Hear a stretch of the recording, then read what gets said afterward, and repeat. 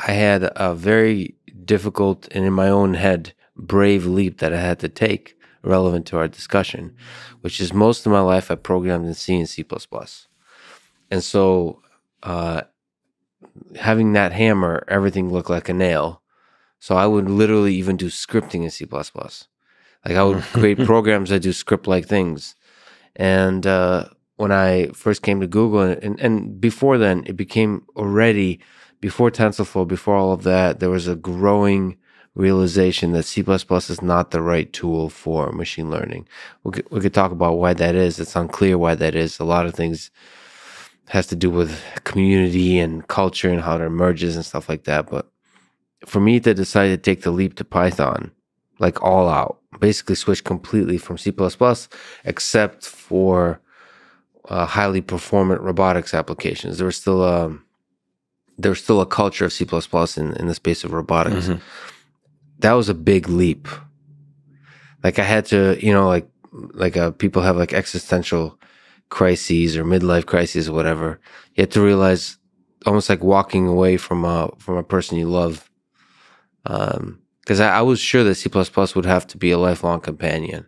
For a lot of problems I would want to solve, C++ would be there. And it was a question to say, well, that might not be the case. Because C++ is still one of the most popular languages in the world, one of the most used, one of the most depended on. It's also still evolving quite a bit. Yes. I mean, that is not a sort of a fossilizing community.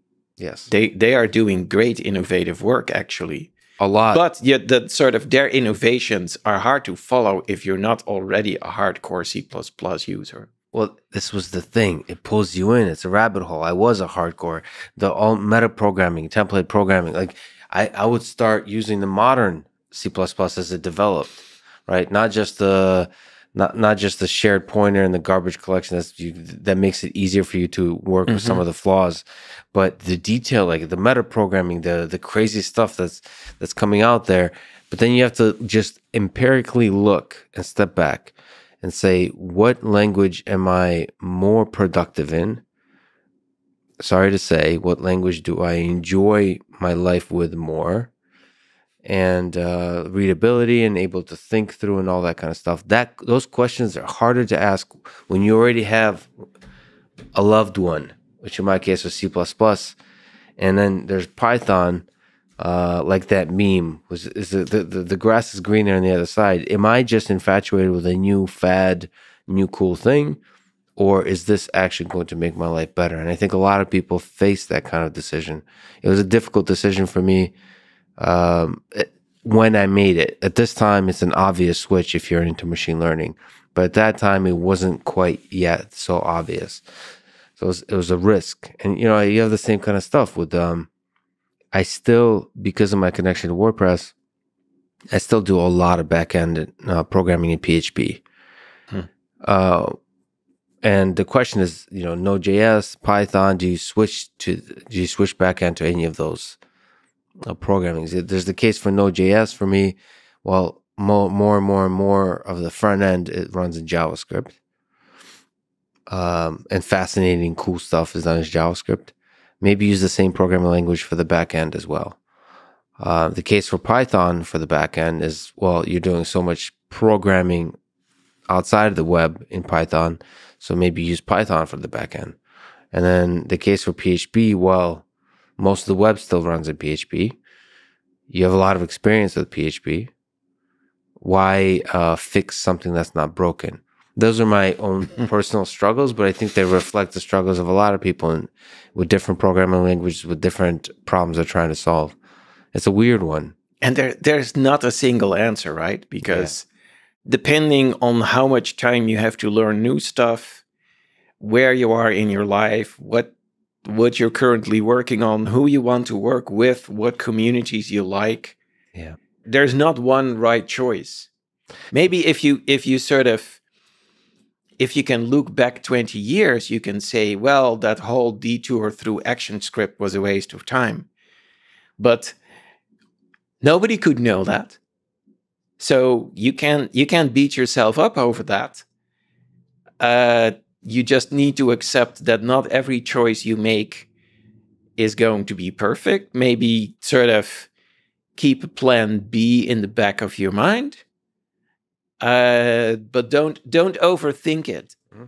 Don't try to don't create a spreadsheet with like where you're trying to estimate, well, if I learn this language, I expect to make X million dollars in a lifetime, and if I learn that language, I expect to make Y million dollars in a lifetime, and which is higher, and which has more risk, and where is the chance that it's like picking a stock.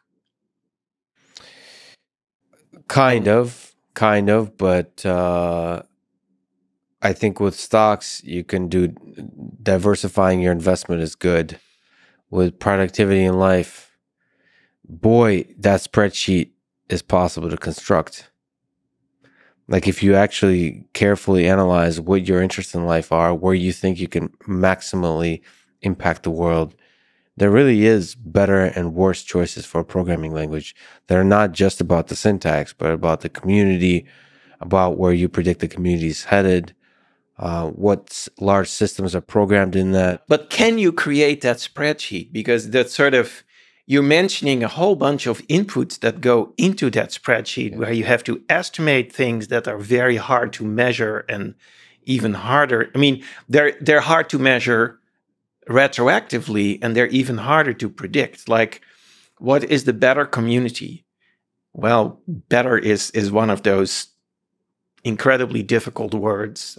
What's better for you is not better for someone else. No, but we're not doing a public speech about what's better. We're doing a personal spiritual journey. I can determine a circle of friends, circle 1 and circle 2, and I can have a bunch of parties with 1 and a bunch of parties with 2, and then write down or take a mental note of what made me happier, right? And that, you have, if you're a machine learning person, you want to say, okay, I want to build a large company that is grounded in machine learning, but also has a sexy interface that has a large impact in the world. What languages do I use? You look at what Facebook is using, you look at what Twitter is using. Then you look at performant, more newer languages like Rust, or you look at languages that most of the community uses in the machine learning space, that's Python. And you can think through, you can hang out and think through it. And it's always a invest. And the level of activity of the community is also really interesting. Like you said, C++ and Python are super active in terms of the development of the language itself. But do you think that you can make objective choices there? No. But there's a gut you build up. Like, don't you believe in that gut feeling? Everything is very subjective, and yes, you most certainly can have a gut feeling, and your gut can also be wrong. That's why there are billions of people, because they're not all right. I mean, clearly there are more people living in the Bay Area who have plans to sort of create a Google-sized company than there's room in the world for Google-sized companies. And they're going to have to duke it out in the market space. And there's many more choices than just the programming language.